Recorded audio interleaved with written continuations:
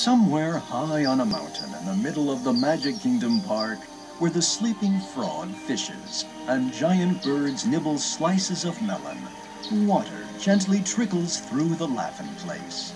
And just when you're getting used to all the laughing and floating there in your comfy log, it happens. The water doesn't trickle so gently anymore. And the frog, well, he isn't sleeping at all. In fact, you begin to wonder if he was ever really fishing. And then, before you can even ask your log mates if you should pick up that hitchhiking crocodile, it appears. The giant briar patch!